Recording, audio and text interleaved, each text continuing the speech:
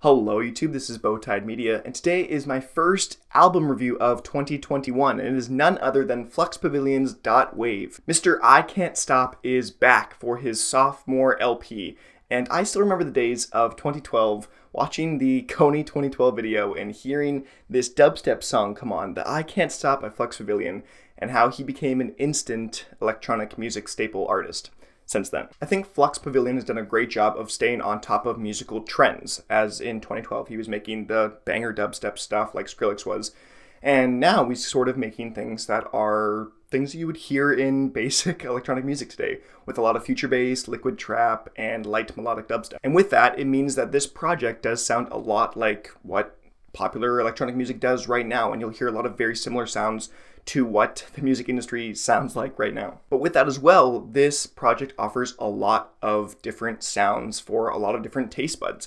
If you like this certain genre of electronic music or this, he sort of has a little bit of everything for everyone. But I think that kind of all over the place mosaic of music comes with some downsides, that being a lack of consistency and kind of narrative thematic elements throughout the entire project. It really feels like a lack of cohesiveness across this entire album, where everything sounds good on its own in individual tracks, but together they're not really anything special and they don't really tell any long storyline. And I'm not saying that every album needs to have this thematic tie-in across all the tracks, I'm just saying it does help with replay value and longevity of the project. I think that for the most part, the individual tracks on this album are good. They're above average, and like I said earlier, there's a little bit of something for everyone, so it's hard to be disappointed with this project as a whole.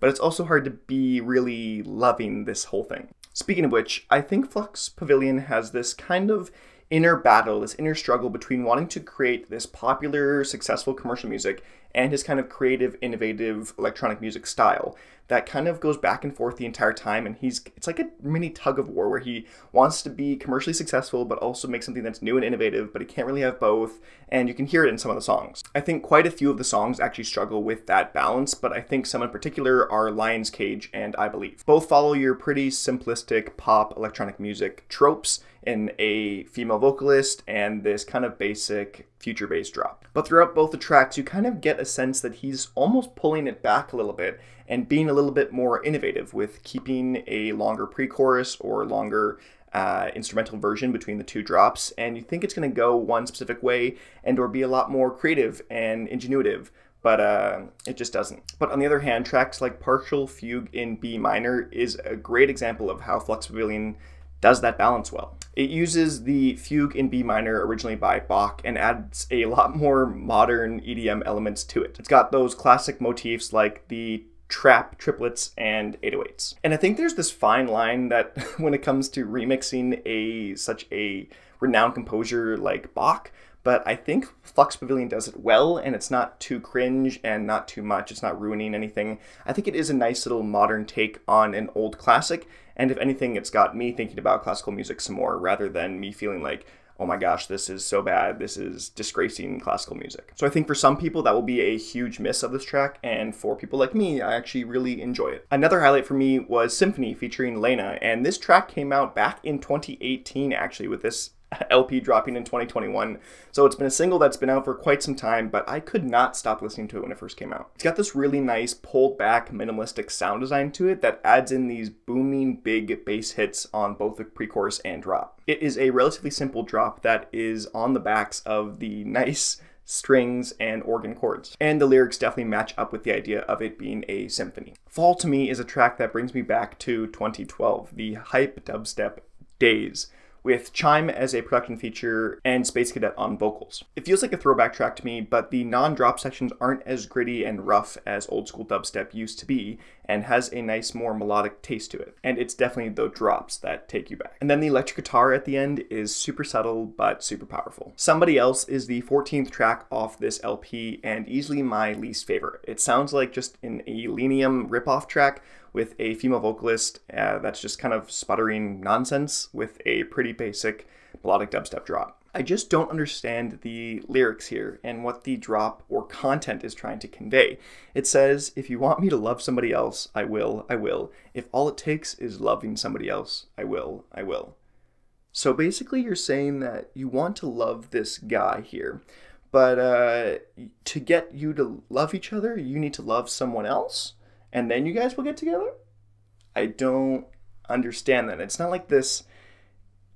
I could read that at first and think of it as some jealousy thing and trying to make the other person jealous, and that's how you get them to love you, but it's really not conveyed that way at all, and so I don't understand what the song is saying. But while I think Flux Pavilion has a ton of solid individual tracks here, I think he tried to do a little bit too much with this project. There are so many different sounds and genres that just don't mesh well together, especially when there's not some narrative or cohesive thematic element to tie everything in. It's a weird line to me because there are tracks like Symphony and Sink Your Teeth In, which are just pure great Flux Pavilion to me. Stuff that I really enjoy and something I will have on repeat for a long time. But on the other hand, tracks that sound actually pretty similar, like You and I and Somebody Else, I just don't like those ones at all, and they sound bland and boring to me.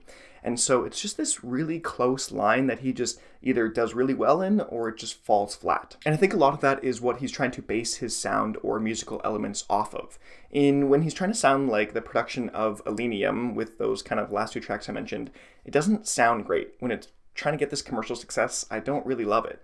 But when he's doing tracks like Sink Your Teeth In and Symphony, where it sounds new and creative and more minimalistic, and it sounds like he's actually really going at it and trying to make his own sound, I really enjoy it. And considering this album was pieced together over numerous years, up to I think 3 or 4, it doesn't sound much like an album that has a lot of cohesiveness. It sounds a lot more like a compilation or just catalog of music. It seemed like Flux Pavilion just wanted to put out another album and didn't really have a rhyme or reason to where songs went on the track list or where he wanted to build them off of one another. Individually, there are a ton of fun, lovable tracks, but cohesively as a unit, the whole squanders the sum. And with that, Flux Pavilion's Dot Wave is going to score a 6. But thank you guys so much for watching. I have been Bowtied Media. Let me know what you guys think in the comment section below. Let me know what other artists you want me to review in 2021, stuff that's upcoming. Let me know in the comment section below, and I will definitely take a look at it. But I will see you guys in another video.